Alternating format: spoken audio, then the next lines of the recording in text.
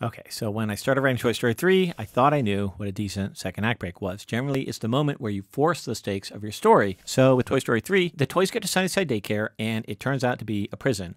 So their midpoint goal is, we got to get out of here, we got to get back to Andy. So then the whole third quarter of the film is just a big set piece where they execute this elaborate escape from Sunnyside, and they get up to the cusp of freedom, and then they get busted by Lotso, and now it looks like they're going to be prisoners again. Okay, so what I'm going to show you now is from the earliest set of reels, before they were even complete. Sometimes very early on, Pixar does what they call a storybook version of the reels, where there's no recorded dialogue, you just do sketches of the movie, and then you have a narrator coming in and telling you what happens. So this is just super primitive, super early storytelling, but again, we were following the template of what I thought a good second act break should be. So here it is, the earliest version of the second act break of Toy Story 3. At the bottom of the dark and slimy chute, they find themselves in a high-walled chamber, open to the stars above. Freedom. Rex accidentally trips an electric eye. A loud motor starts, and the floor of the chamber begins sliding open, revealing a dark pit of crushed garbage below. The floor slowly disappears into the wall until just a narrow ledge remains. Then abruptly, the motor stops. They hear the sound of clapping and look up to see Lotso and his gang perched above them, waiting. They've been caught. Lotso belittles the toys. What are you doing, running back to your kid? He don't love you. You think you're special? You're a piece of plastic. You were made to be thrown away. In Lotso's warped worldview, kids use toys and toys use kids. Woody counters with an impassioned speech that defends the bond between toy and owner. The daycare toys are seduced. When Lotso sees the effect Woody's words are having on his own gang, he makes fun of them. There is no love. Never was. Well, what about Daisy? Lotso flinches. Woody reveals the close bond that once existed between Lotso and Daisy. Lotso vilifies Daisy, but his harsh words confuse Big Baby. Woody produces a small locket given to him by Chuckles the Clown back at Bonnie's house.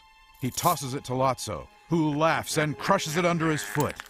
A tear drips down from Big Baby's eye. He cries, "Mama!" Then picks up a struggling Lotso and throws him into the garbage pit. He's gone. Everyone cheers. Things are going to be different at Sunnyside from now on. How can we repay you? By treating toys fairly. Equal work for equal play. We're all in this together, right? As the toys celebrate, a filthy Lotso suddenly pulls a pin from a safety chain, and Andy's toys tumble into the pit with him. Just then, they hear the sound of an approaching garbage truck. The dumpster is suddenly lifted and emptied into the back of the garbage truck. As the truck drives away, the toys struggle to find each other in the dark, smelly interior. The truck pulls into the county dump. So we bring this in, we screen it for the Brain Trust, and the verdict is Andrew Stanton says, I don't buy it. Like, I don't buy Woody giving this heroic speech and having all the daycare toys suddenly realize, oh, wait a minute, like Lotso's a bad guy. Like Andrew said, look, the toys at Sunnyside are not stupid. They already know that Lotso's a bad guy. They don't need Woody to give them a big speech to turn the tide against him. So the whole thing doesn't ring true, and it's just not satisfying. So the question becomes, like, what are we missing? Like, what is going wrong here? So again, sometimes it's helpful just to go back up to 30,000 feet and analyze your story in purely formal terms. You go, okay, what usually happens in the second act break of a story? Like, usually you're creating a crisis in all three sets of stakes of your story. So in Toy Story 3, the external stakes are the toys' future. Like, are they going to end up in a nice, safe home, or are they going to end up at the dump? Then the internal stakes are all about Andy, right? Does Andy still care about the toys or not? And what's philosophically at stake in the story is, like, is the love between a child and a toy real? Like, is it something that is real and lasting, or is it just fleeting and illusory? So if you look at this version of the second act break externally, all the toys have been taken off to the dump, and that's a huge setback in the external stakes of the story, right? There's also a huge setback in the internal stakes, right? Because it seems like the toys won't see Andy again, and they'll never have a chance to reciprocate or receive his love, right? However, in this version of the story, like, Woody wins his argument against Lotso because he convinces everybody that love between a child and a toy is real. And now, obviously, one of these things is not like the other, right? You're losing in your external stakes. You're losing in your internal stakes, but for some reason, because it's badly written, your hero is winning the argument against your villain. So that's the problem, right? Your hero is succeeding in the philosophical stakes of the story. So obviously, The solution is your hero, Woody, has to now lose the argument to Lotso. Because, look, if Woody wins the argument with Lotso, then that means that Woody is always right, which means the philosophical stakes of your story are never in doubt, which means your story never challenges your audience, and your story is boring. However, if Woody loses the argument with Lotso, that means that Woody is uncertain, he's confused, it means that he has depth and complexity as a hero. It means that the philosophical stakes of the story are in doubt, and it means that your story is challenging your audience, and hopefully your story is not boring. So at the end of the second act, your hero is going to fail externally, he's going to fail internally, and he's also going to fail philosophically. Woody has to lose the argument to Lotso. So here it is, the finished second act break of Toy Story 3.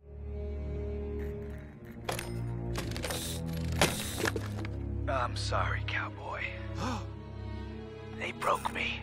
What are y'all doing? Running back to your kid? He don't want you no more. That's a lie. Is it? Tell me this, Sheriff. If your kid loves you so much, why is he leaving? You think you're special, cowboy? You're a piece of plastic. You were made to be thrown away. Speak of the devil.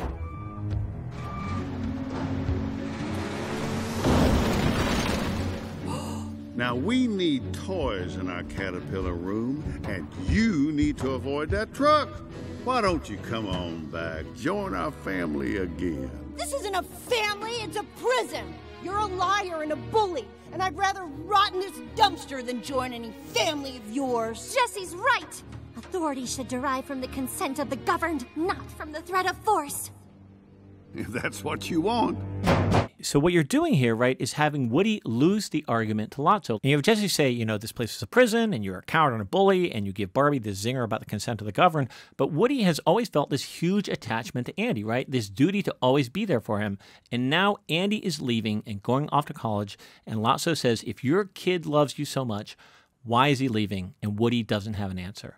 And I remember there was a moment sort of halfway through the process, we've been working on the script for about a year and a half, and in the middle of a story meeting, Andrew Stanton suddenly just says, like, wait a minute, like, what is Lotso doing in our movie? Like, it's not just enough to make him a bad guy. Like, why is he here? Like, what is he contributing to the story? So then, great, like, now we have to sit down and spend like a year, like, trying to figure out, like, who Lotso is. So a lot of times, right, your bad guy is like the dark doppelganger of your hero. Like, your villain is there to illuminate the deepest fears and insecurities of your hero. So logically, Lotso should represent a sort of repressed dark side of Woody's character. So then the question becomes, obviously, like, what is Woody's dark side? What is Woody's greatest fear? And one of the best bits of story advice I ever heard was at one point, Andrew said, like, if there's an ugly truth in your story, you cannot avoid it. Like, if you try to avoid it, your audience is going to sense that you're just bullshitting them, right? If there's an ugly truth in your story, you need to turn the steering wheel and drive straight at it. And the ugly truth about toys is that they're essentially disposable. Like, nobody keeps their toys forever, right? Everyone outgrows their toys and eventually leaves them behind, right? And I remember Andrew saying, like, that is the ugly truth at the center of this movie, and we can't hide from it. So what we came up with was the idea that philosophically, Lotso's view is that toys are inherently tragic figures, right? Because toys naturally fall in love with children, and children always grow up and they always leave their toys behind. So Lotso believes that any toy that falls in love with a child is just a sucker, right? Because they're always going to get betrayed in the end. So Lotso just doesn't think that the love between a child and a toy is real, right? Because toys always get left behind. And when he says to Woody, like, if your kid loves you so much, why is he leaving? He's poking at this nagging doubt that Woody has in the back of his mind that maybe Andy is leaving the toys because he doesn't really care about them anymore. And you have to remember that Woody has gone through 2.5 movies saying that the job of a toy is to be there for Andy. Like, in his mind, love means always being there. But now, like, Andy's going off to college and Lotso is asking a question that goes right to the darkest heart of Woody's fears, and Woody doesn't have an answer. So for your second act break, you're creating a crisis in the external stakes of your story and in the internal stakes of your story, but you're also creating a crisis in the philosophical stakes of your story, and there should be no way out of that crisis. So your bad guy is going to poke at your hero and taunt him and provoke his deepest fears and insecurities, and your hero doesn't have an answer. Where's your kid now, Sheriff? You want it to seem like your hero has failed, not just externally and internally, but philosophically too. So, for example, like at the end of the second act of It's a Wonderful Life, right, Mr. Potter says to George Bailey, well, George Bailey, miserable little clerk crawling in here on your hands and knees and begging for help. No securities, no stocks, no bonds, nothing but a miserable little $500 equity in a life insurance policy. You're worth more dead than alive. you're worth more dead than alive, right? And George Bailey goes, oh my God, he's right. Like I'm just going to go kill myself now because at least, Donna Reed and my kids are going to have money from my insurance policy. And I just think that Mr. Potter is one of the great screen villains of all time because his worldview is so clear and convincing that it just feels irrefutable, right? Like he's the richest man in town and everybody knows it. What about all your other friends? Well, they don't have that kind of money, Mr. Potter. You know that. You're the only one in town that can help me. So when Mr. Potter says to George Bailey, like, you're worth more dead than alive, like you in the audience, you sit there, you go, well, he's being kind of a dick about it, but he's basically right. Like Mr. Potter's richer, George Bailey's poor, and there's just no getting around that fact.